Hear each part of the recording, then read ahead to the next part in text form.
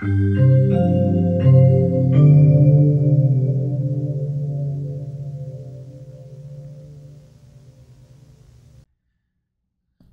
so someone asked me how I do some of the dForce cloth simulations in DAZ, and I figured it'd be easier to make a video about it than explain the whole thing.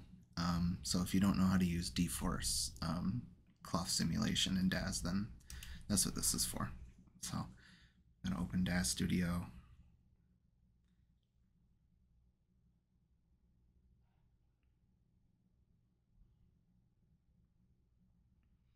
Okay, so for the example that I'm going to use the DAZ horse, which is what I used in the piece of art that the person was asking about. I'm also going to use, I have a lot of products in here, but the one I used in that was dForce Torn Clothes for Genesis 8 Male. So I'm going to load in a shirt. So basically what you have to do is make an animation. I usually leave the timeline just at 30 frames per second and just 30 frames worth. So you want to start with the thing all the way at the 0 frame. And what you want to do basically is position the character that is going inside the shirt in a way that they fit into it. So with the horse it's a little difficult because the anatomy is so different. But I believe what I did, something like this. You can also scale them up or down. And then you're going to have to try to figure out how to get the arms through the armholes. So for the horse, it's pretty difficult because it's pretty limited in its range of movement. That's about all you're getting.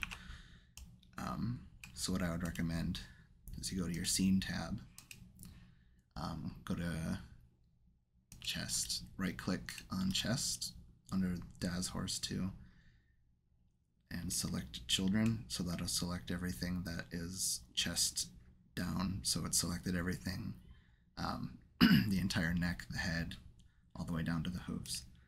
And then I would go here to your parameters tab,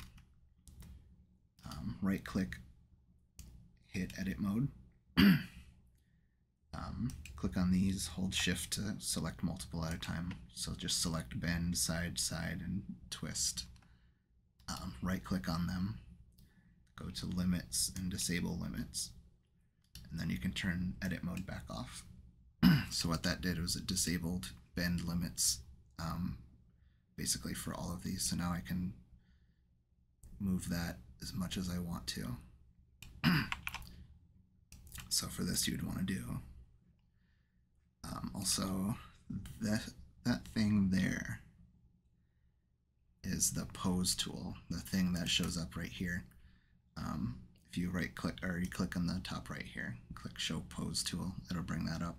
It makes it kind of easier to figure out how to do things, because sometimes it gets a little confusing with, you know, when something is side to side or when it's twisted.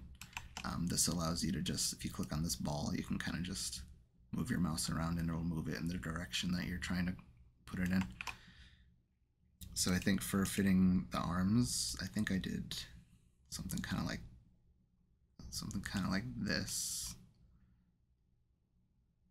And you're going to have to mess around with the scale of things quite a bit in order to get it to work. You're also going to probably have to mess with the pose of the figure, but since you're starting out on frame 0, you can just, if you don't make a keyframe before you finish, you can go to frame 30, select the horse, add a keyframe, and then click edit, figure and 0 figure, and it'll put it back to what it was before. So then you can see, if we scrub through it, it goes from the weird setup that we have to the normal thing. And also, if you have a sort of pose that you want the horse to end up in, you can pick one as long as you have the last keyframe, have the playhead at the last keyframe. You can do something like this. So then it'll end up there. And it might end up better if it's facing the same way that it was in the beginning, so, and positioned about the same. So I would kind of do something like that, so that it's not moving and also turning the whole body around. So I'm not sure if this setup is, I don't think this setup is good enough for this to actually work when I simulate it, but I can try. I think that's about what it ended up looking like in my other one. So you're just gonna have to mess with a lot of parameters to try to get things to be somewhat normal looking. As long as the arm is through the armhole and it's not colliding with it. Like, it's colliding pretty bad there. So sometimes you have to, and the chest was poking through too, so I'm just scaling the chest down a little.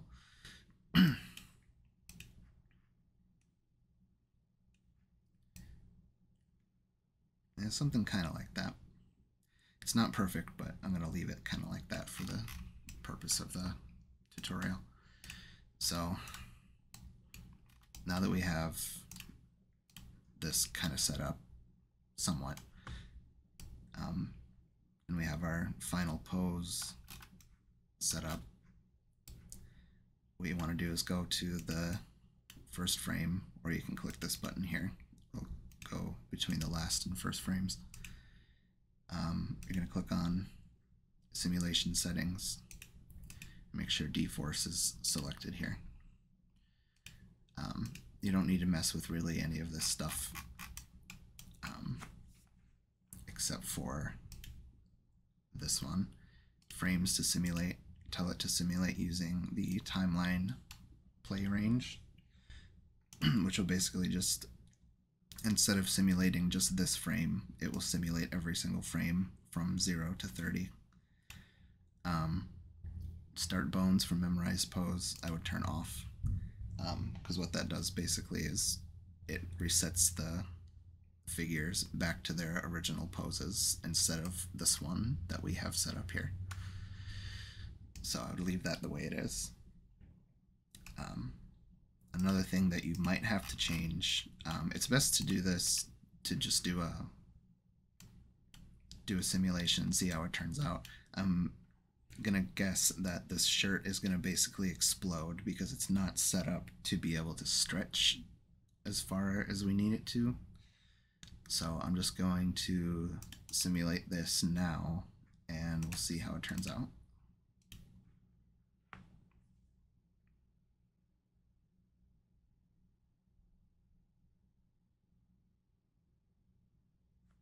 Okay, so that didn't actually explode that time. It doesn't look super great. It could be better. It could have been positioned better. We've got some weird distortion and stuff.